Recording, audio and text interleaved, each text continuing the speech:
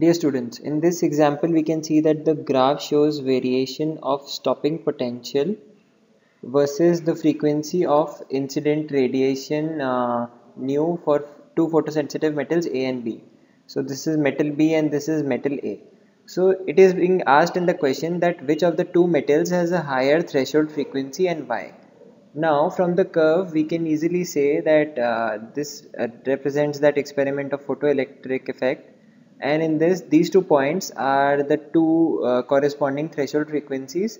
So from the curve we can say that frequency of metal A, that is mu naught dash, is greater than mu naught. So this will be the answer to this problem. The reference to this was that the y-axis represents the stopping potential, this point is the threshold frequency, and this is normal frequency.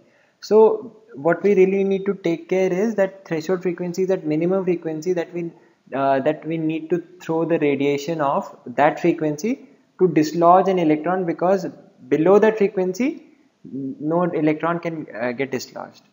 So that will be the answer to this example.